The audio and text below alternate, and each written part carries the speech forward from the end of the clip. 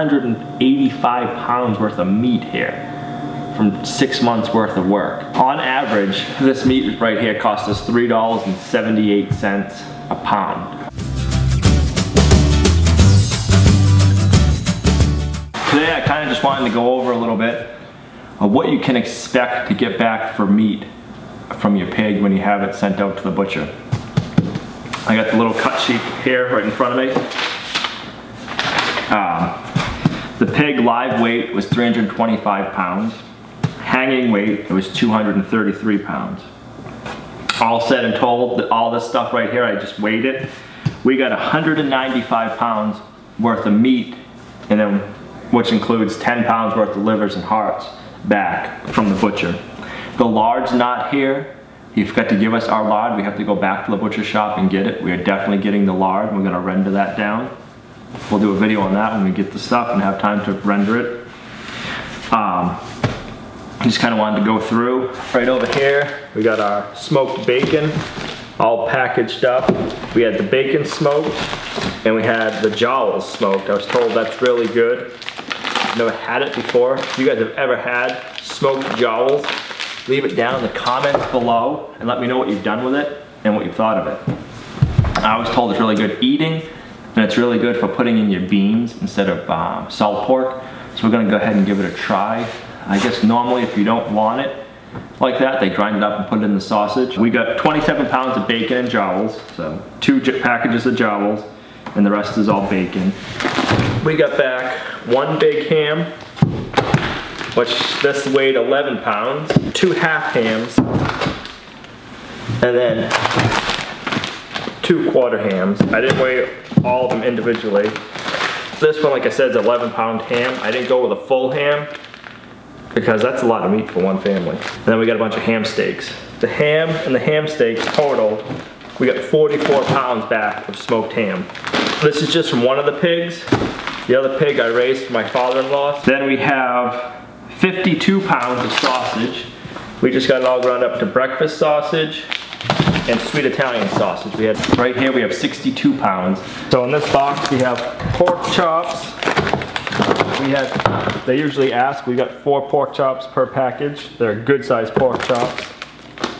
The ham steaks, we cooked up 1 ham steak so far, and it filled up. We have a big frying pan, probably about this big around, and it filled up that thing right around. So I mean, it's good sized meat we've been getting back. We got a bunch of pork chops,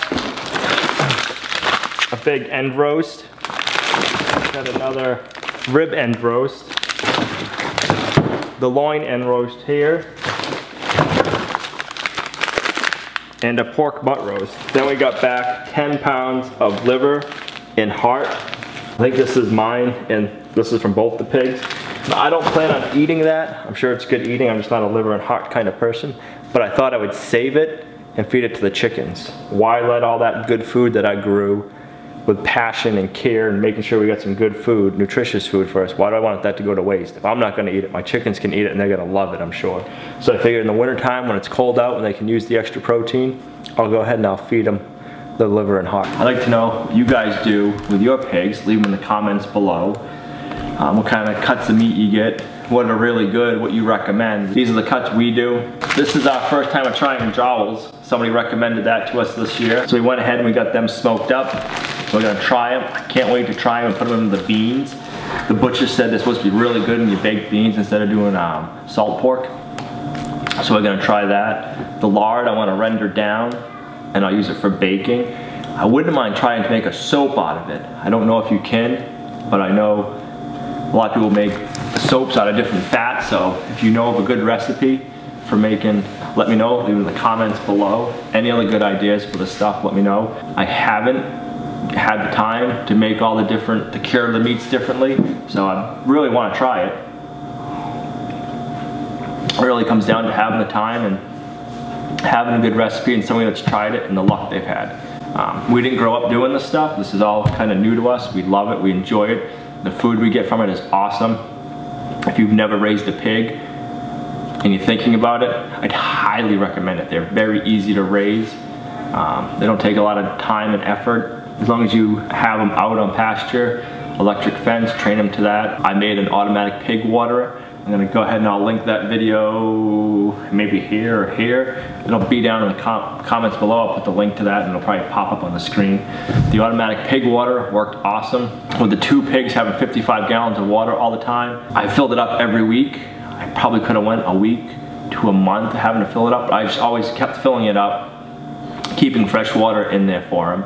We never had any issues with algae growth in the water. I know we've had a lot of comments on the video about that, but we've never had any issues with the algae. Algae needs sunlight to grow, and if you use a dark barrel, the sunlight can't get in, the UV rays can't get into the barrel, so you're not gonna have algae growth. So that worked really well. 195 pounds worth of meat, including the liver and heart. That was 10 pounds. If you take that off, we got 185 pounds worth of meat here from 6 months worth of work. That's without the lard. When I get the lard back, I'll let you guys know how much lard I got. I'm expecting quite a bit. I'm gonna get the lard from both of our pigs. My father-in-law didn't want it. We'll go ahead and we'll do a video on that when we get that back. So let's see. It cost me, let's get out the old trusty calculator because I don't want to do math on camera here. So that's 325 bucks into the pig and the grain. And then we have $335 into the butchering fee. So we have 660 bucks invested into this pig. We're gonna round it up and we'll say 700 bucks. On average, this meat right here cost us $3.78 a pound. This is all pasture raised meat. If you went to go buy pasture raised meat from a farmer, you'd be paying quite a bit more than $3.80 a pound. So it's definitely well worth the investment. You just gotta have a freezer, and we're gonna be eating like kings this winter. So thanks guys for watching. If you have any questions or comments, leave it down in the comment section. We'd love to hear from you guys. I wanna know what you guys do with your pigs. What are some stuff you make homemade out of your pork? If you ever tried making soap with your lard, let me know. And we'll see you back here next time at Lumna Acres.